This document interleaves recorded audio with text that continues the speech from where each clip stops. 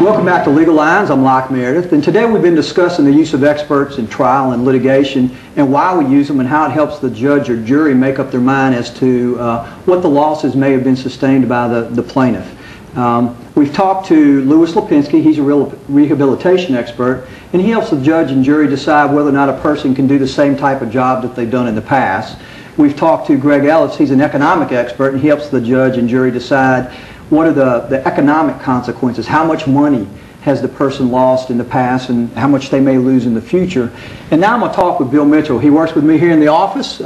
We've done this a lot. We've tried a lot of cases. And let's explain to the folks why we use experts. I think sometimes folks think we just get up there and we tell the judge or jury this is our opinion and we think they should believe us, and that's not the case at all, is it? Not at all. There are certain cases, certain types of cases that absolutely require expert testimony. And expert witnesses are different from fact witnesses in the sense that they are allowed to give opinions. They give opinion testimony. Let's kind of define for the folks what a lay witness is or a fact witness is versus an expert. That's just a person, let's say, who was sitting at the red light and saw this other car run the red light and two cars crash. He's kind of a lay witness or a fact witness, and he can't really say, well, it was so-and-so's fault based on the fact that he had a faulty wheel or something like that. That's beyond his expertise. Exactly. Lay witnesses are often referred to as fact witnesses, as you know, and they are entitled to testify to facts within their particular knowledge. Again, the scenario you used, they observe the condition of the traffic light and they can testify about that. As far as opinion testimony, they're not allowed to give opinions, and only those with special education, training, or experience are allowed to give opinions. And when we say give opinions, what we're talking about is, for example, Mr. Lapinski testifying about the rehabilitation aspect of an individual's injury. Will they be able to do the same type of job that they've done in the past? And Mr. Ellis, because he's a CPA and has all kinds of letters after his name, can tell folks his opinion as to what he believes the amount of money that will be needed today to help folks pay for their medical expenses in the future and pay their basic lost wages that they would lose into the future. He has special expertise there. Exactly. Now those aren't the only kind of witnesses we use, are they? No. We use accident reconstruction experts. We use, of course, many different medical experts. And we have toxicologists. Those are folks who specialize in the ability to render an opinion as to whether or not a certain group of chemicals have caused some kind of physical illness. A lot of folks think doctors can always testify about that, but that's not really the case. Not necessarily. Not necessarily. The rehabilitation expert, tell me what he does.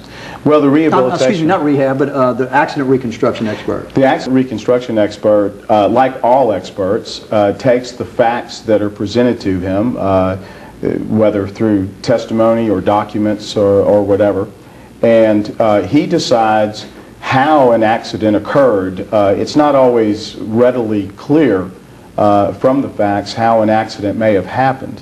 And so he uses his particular training, experience, and knowledge to come up with an opinion as to how the accident occurred, what may have caused the accident. In fact, what's interesting with an expert is they can sit in court during a trial and listen to the testimony of all the fact witnesses, whereas there's an order of sequestration that lawyers can ask for at the beginning of a trial and ask the judge to order all fact witnesses out of the courtroom. They don't get to sit there for the 4 or 5 day jury trial and listen to everybody testify. They got to be out because they don't want to shade or affect their testimony. But an expert can sit there for the whole trial.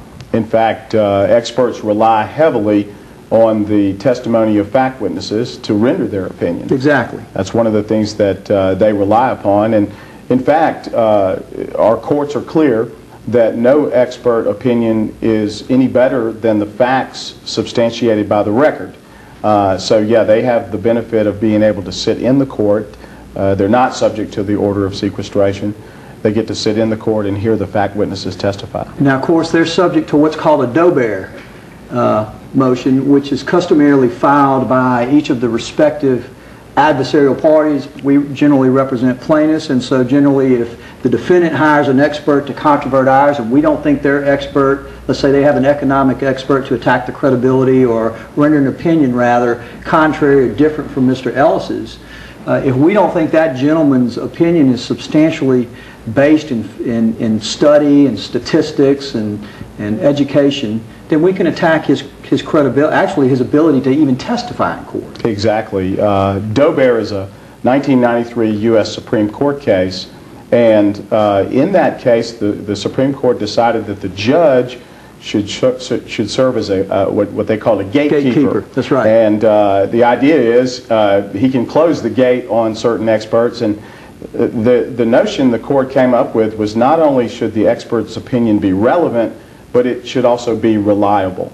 And so the court, the judge, looks very carefully at the methodology the expert uses, the facts which serve as a basis for his or her opinion, and makes a decision sometimes ahead of the trial to exclude that expert, to not allow that expert to testify. And the reason for that is because the judge wants the jury, and obviously that's going to be used a lot in the jury trials, the judge wants to make sure that the evidence that the jury hears is substantiated by the facts and the guy's education, and as you mentioned, the methodology, the means by which he analyzes the information, that is the expert, the means by which he analyzes the information he's gotten. That's exactly right, and it's a little bit more complicated than we've described it.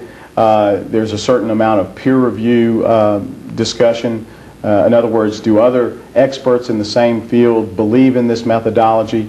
It can get pretty complicated. And it avoids some quack from coming up with some kind of theory and coming in and presenting opinion testimony which really isn't substantiated by the general community in that profession. That's exactly right. And there are rogue experts who really don't have a good methodology. Their methodology is not supported by their fellow experts, and so those types of experts should be kept away from juries. Now, an expert, generally the defense will hire an expert and the plaintiff will hire an expert, and very rarely will you have two experts rendering the same opinion.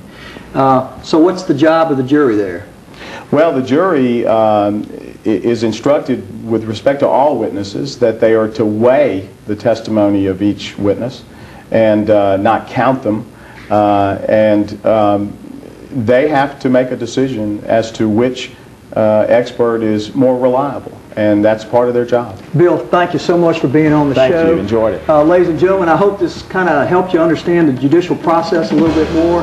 This is Legal Lines with Locke Meredith. Thanks for being with us.